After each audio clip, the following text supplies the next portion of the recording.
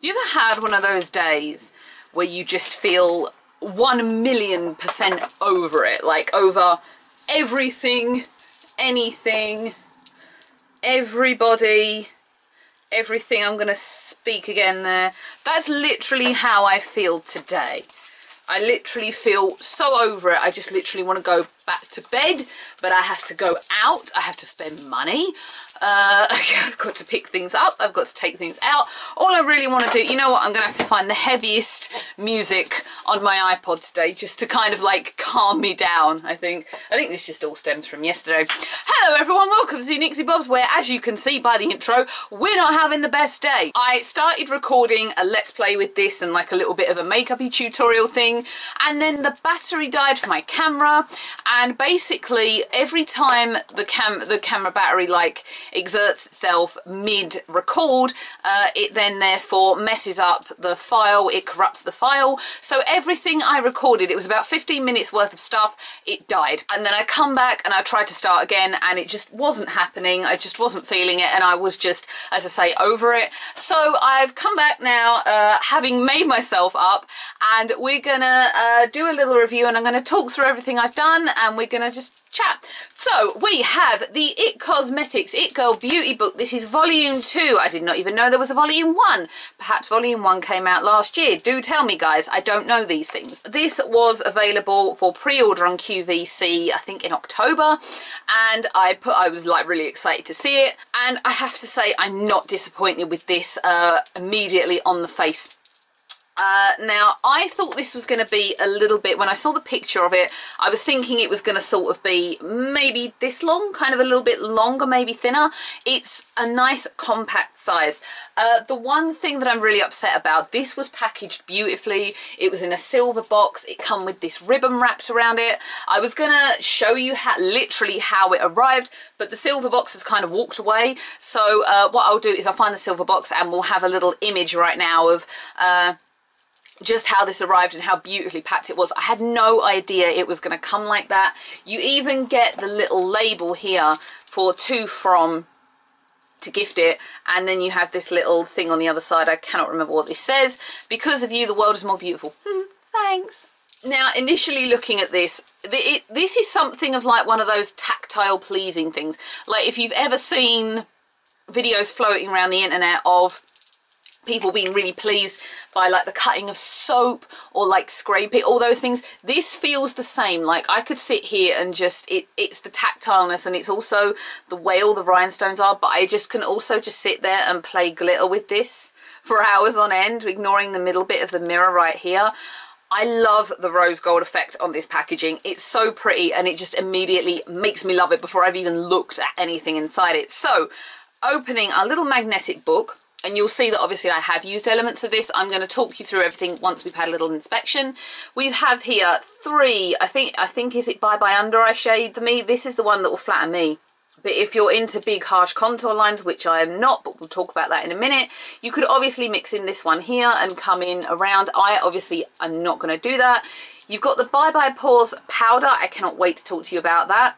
I believe, opening this out a little bit further, they said that there were a lot of full sizes in this thing, so I think this and this is full size, is it not? Do correct me if I'm wrong. So going on to the next page, we have our highlighter, we have our ombre blush, and we have 3 lip colours here. They've obviously been as universal as possible with things like blush and lip colour, because obviously it has to flatter everybody. Not everybody is going to flatter the same lip colour. Opening, I'm going to fold this one down because this is just a mirror. We have our shadow palette here. Now, I was a little intrigued to find out what the foundation, the eye foundation is here. Apparently it's more like a CC thing as opposed to being an eye primer. So I have mixed in a little Urban Decay just to help settle that in. But our actual eyeshadow shades all here. There are 3, 6, 9. They are amazing, and I'll show you and tell you about the ones I'm wearing today. Down here we have Universal Taupe Brow Power, I think. Again, they're trying to be as universal as possible. And then we have the eyeliner. I've cheated today and not used this eyeliner. I'm going to try using it on another day, maybe when I'm not a little bit not as frustrated as I am right now, and when I have a little bit more time to see if I can man it properly with a liner brush or like a really skinny, like one of my Spectrum brushes I'm thinking of. My phone is going off like crazy. I am obviously wearing a lot of IT Cosmetics today. I am wearing its CC foundation cream as well. I am in love with that product. Like, I need to do a video and talk about that product. It's insane. So starting from the top, I've not used Bye Bye Under Eye. Obviously I said I used Fairlight. I've actually used that on any blemishes I've got, so I've used it here, here and here, and I have to say they've really covered up well. This one particular here is really, really red, and I'm guessing by the end of the day it's even going to be even more raised. But it's covered so well with just that. And all I did was use a flat concealer brush, brushed it on, and then dabbed it with a flat top brush. Same with this one here. This is quite scabbed actually, and it's covered really, really well. So I'm really impressed with that aspect of CC. I quite like it coming set like that, as opposed to being in the liquid tube. Sometimes the liquid tube, as we found out with the supersize one, that was a nice product, but you find that it's really hard to squeeze out of the tube in terms of its Bye Bye Under Eye. I really like it like this, and whether they make it like this or whether they don't, they should really consider making it a set product like this, because this I really, really like, and I've just stuck my fingers in the other two lip colours. Bye Bye Pores I am wearing as soon as I'd finished applying foundation. I settled on with a little bit of this mixed in with a bit of Kat Von D, because this, again, we need to talk about this. Holy grail product right there. This is like silk. I have not had experience with this product before. I've just kind of gone in with it, really always wanted to buy. I think they do a loose powder and a set powder form of this. This is the set powder form. It literally feels like you're brushing silk on your face. I cannot comment really whether it's covered up any huge deep pores. I'm not sure. You're gonna have to be the judge of me right here, because this is where I have the most open pores, is this kind of the mask part right here on my nose, and then on this part of my cheek. It looks lovely, like looking at it in the camera, my skin looks really lovely, but obviously I did mix it in with a little bit of this. That is just for setting though. That's not so much Bye Bye Pores as it is just literally help set your makeup. And then coming down to, again, the ombre bronzer. I've used this because I used Kat Von D, and if you go back and watch my Lock It foundation review, you'll find that I actually have a shade, 2 shades too light in the foundation. However, it oxidizes, but when you initially put it on your face, it does make me look like this color right here. It does make me look very, very dead, which I love, but at the same time, you kind of have to make sure it's balanced out. So I have used just a little bit of bronzer on this part of my face, like the contour, if you want to call it that. I am getting a little bit more open to that, but I'm not doing it as harshly as some people. If I do it, it normally has to be very faint and has to be well blended, because I don't... The one thing I don't like about modern makeup is when you see literally like there's a blush, a line, and there's literally, it feels like there's a line of blush, highlighter and contour right there, and then you've just got the bottom of the chin. It looks really, really strange to me, so I always try and make sure it blends well. Alright, here's the point where I have to intersect, and hope to God that this comes out. So I was sat there Sunday night editing this, ready to go out. It got to the moment you just saw, and apparently the audio doesn't work. I don't know why. I did try and look at the video. I played it through QuickTime. It is literally a fault of the file. I don't really know why. It's very annoying, because obviously I've recorded all this and now literally I'm like moving my mouth and there was no sound. So rather than ditch the video and have to do this all over again, which I point blank refuse to do, I'm going to sit here and go through the book whilst watching this and try to remember what I was saying. It's probably going to come out different, and I'm sorry that this is going to look like it's in really, really poor quality, but I've done the work, I've done the video, and I'm not just going to throw it away. So let's try and remember what I was saying as we go through the video. I'm literally going to watch this as we play, so, you know, I think basically I do just need a new camera. I think this one, sorry, I love you, has had its day, and I'm going to look at it because obviously it's Black Friday next week, so possibly I'm going to look at doing that next week. So the Bye Bye Pores bronzer, I love it. It's actually quite glittery. Depending on where you hit on this bronzer, I mean, because it's ombre, you've got a light side and a dark side. You could obviously get a lighter bronze, a dark bronze. I don't think it ombres right, but I think it's lovely if you're just doing a light bronze or a light contour like I tried to do here. Going on to the three lip colours, we have Live Pure Bliss and Pure Joy, and I chose this day to wear Pure Joy, which is kind of like a mauvey pink with like a shimmer pigment in it. Really actually stayed on quite well, I have to say. Sitting here now doing this again, I can tell you that it was really comfortable. The colour pigment is really rich, but also it's not too statement, so if you are going for a slightly darker colour on the eye, then you can totally get away with this. I like the fact that they come like this in this kind of form in this palette. Pairing it to the Smashbox palette I got, this lasted a lot better. Obviously they've tried to be universal and create 3 shades that everyone can wear, and I think they've done a really good job with this personally, and the fact that they've chosen 3 pinks versus 3 reds or anything else means that it will go with absolutely any makeup you're wearing, and I think you could lighten it up or darken it down as well. So moving on to the blush, this is the Je ne sais quoi blush. It's, I think, one of the most known blushes from IT Cosmetics. The difference with this one, again, it seems glittery, and I don't know whether that's just the highlighter underneath blending in just a little bit. It's an ombre. Again, I tried getting this on as an ombre, it didn't really work.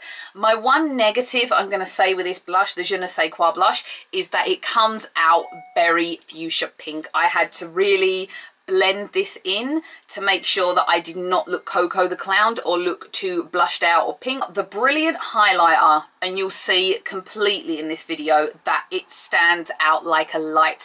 You can totally see where it's hitting the cheekbones where I've highlighted here, going onto my cheeks. It is an insanely awesome highlighter, and I would gladly buy this as a full size. It's got a lovely glitter pigment, but it's not too glimmery, and it really flatters the cheekbones. It's a goldy champagne shade, and I love this. I can't talk this one up enough. So moving on to our final shade, which is Shadows Liner Brow Power Page. I've got to say, I think I said this, the eye foundation I was a little bit confused by at first. It turns out that this is more for colour correction, so I did, I think I say, add a little bit of Urban Decay primer in before filming and before applying any of the shadows. You get 9 shadows in this. I think you've got 4 or 5 shimmer glitters and the rest are mattes, which I really like. There's a good variation in that, and also they're really well pigmented and they blend really well, which is what you can see in this video. I've not gone for anything too kabang that day. I was only going to the opticians, but obviously I just wanted to try it out and have a little play. So in this video, so I've used shadows I've used for this look were Poise, Koi.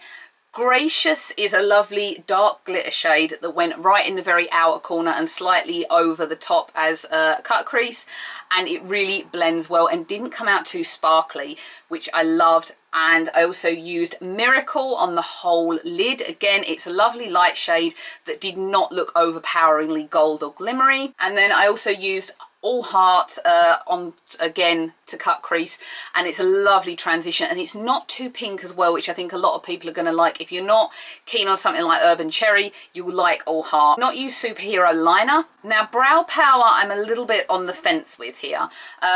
I'm wearing it, I don't mind it, but I don't think this particular shade is one that I would choose to have. I think it looked a little bit too natural. I think it looked a little bit too light on me. I know obviously they're going for a universal taupe to make sure that every skin colour everywhere can wear it. I just felt like it wasn't as flattering to me as my sort of darker shades to match brow shades. That is just my opinion. It did, however, stay on very well, and I don't actually have a powder brow product, which is pretty good. You know, it was a good first try, but I think if I was buying this product, and I would buy it in a shade darker than what I'm wearing here, and a shade darker than the actual palette that comes in. So I'm just going to come back with you guys and finish this now, because quite honestly it's really hard trying to watch myself guess what I was talking about in the whole thing.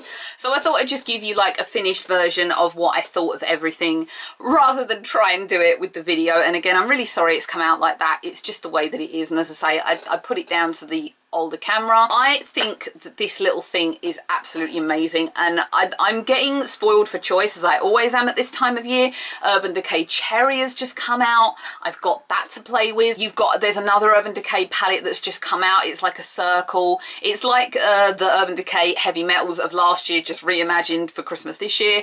That looks incredible. There's a new Tarteist Pro palette coming out.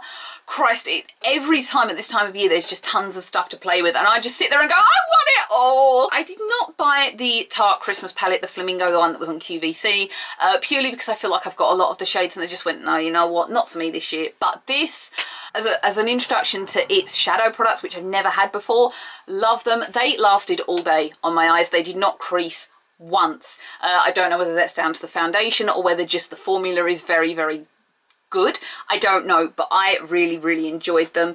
The only sort of two products I would be a little bit with are the blush and the Universal Taupe Brow. The blush was a little too pink, as I said, for my liking. Someone's messaging me and I don't even know where the hell my phone is. The lip colours I love. I want them to make Bye Bye Under Eye in the formula like this set. Like this in a little compact. If you're watching, make me that, because I think this works a million times better than the tube. I prefer it. And on top of that, this thing right here that you see that's just a little faint red mark now, that when I recorded was like a mountain, and that really solved the problem. In fact, I would go as far as to say, sat there in the set formula like that, it worked marginally better than Shape Tape, and that is saying something. Pores Pressed, love it. I love the bronzer. As I say, you can go up or down depending on how defined and bronzed you want to be, but I think that this, for the money as well, for about, I think 53 it's back at now. I got it for 48. Really good price, great packaging, comes beautifully presented, and I love this. I can't wait to play with it more. And I think the thing with this is it doesn't always just sit for Christmas. This goes beyond Christmas. It can go into summer, it can go into spring, it can go into everything, which when you're getting something in the holiday Christmas season, you want something that you can use all the time. There's nothing worse than if you get a holiday special and it's all reds, greens and golds and you go, great, now I've got to wait till next year to use it. Nah, you can use this all the time. Brilliant product. I wish I had the volume 1. Anyone knows anything about the volume 1, let me know. I will be doing more videos with this, hopefully in full sound. Let me know if you would like to see that. Urban Decay Cherry videos will be coming. I only didn't put out the one that I had because it was 4 minutes long, so I sat there and went, right, I'm going to do a compilation, but that will be coming, I promise you guys. Might have said that at the start of the video, can't quite remember. Sorry everyone for the quality. Like, comment, share, subscribe, let me know what you want to see me do with this, and I will see everyone again for more content that's hopefully not muted. Bye!